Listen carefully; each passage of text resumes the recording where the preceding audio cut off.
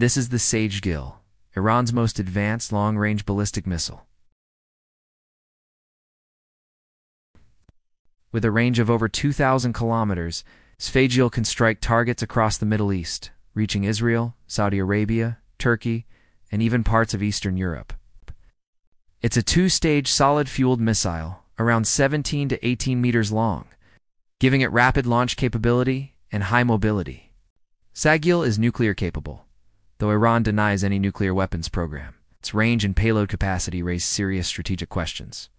Unlike older liquid-fueled missiles, Sejjil is harder to detect and faster to launch, making it a serious threat in a surprise scenario. It's part of Iran's broader missile strategy, focusing on deterrence, defense, and regional influence. From the Gulf to the Mediterranean, the Sejjil is a powerful symbol of Iran's reach. Subscribe for more global missile and defense tech breakdowns.